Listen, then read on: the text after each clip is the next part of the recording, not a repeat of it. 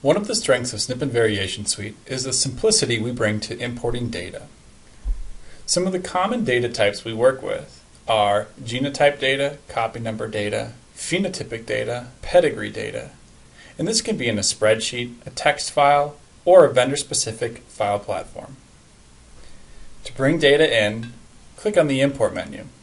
As you can see, there are many options. Let's start from the bottom up, where we have an RNA-seq tabularized quantification data import, mock, VCF files for sequencing, complete genomics variant files, HapMap, pedigree data, vendor-specific platforms, such as Illumina and Affymetrix, a public data repository and other Golden Helix-specific file formats, and other forms of text files. To dive into these in detail briefly, let's first look at what it would look like to bring in an Excel spreadsheet. Click on the third-party tool, browse to your file, and notice this drop-down menu. By clicking on it, you can see we can look for CSV files, Excel files, SAS files, SPSS files, and a number of others. Let's bring in an Excel file. This is phenotype data, and we'll set a row label. Let's quickly look at 4 examples of bringing in other types of data. For Affymetrix chip files, go to the Affymetrix submenu and select Chip File.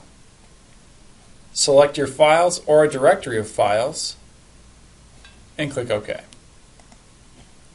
For an Illumina Final Report file, go to the Illumina submenu and select Final Report. Note that there is an Illumina DSF import tool.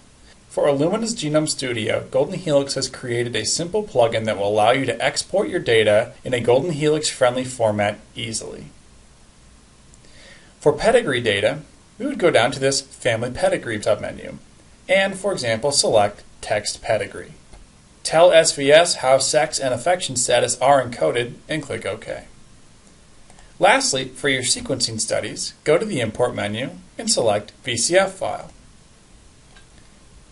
Add your files, all of them at once, and click Scan.